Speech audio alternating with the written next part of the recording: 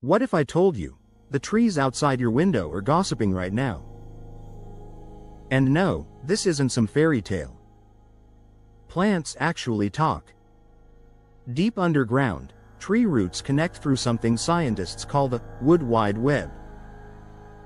It's a network of fungi that works like a natural internet. When a plant gets attacked by insects, it sends chemical warning messages through this network.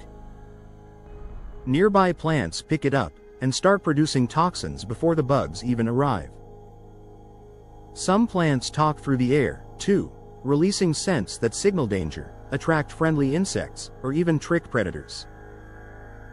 It's not just survival, it's strategy.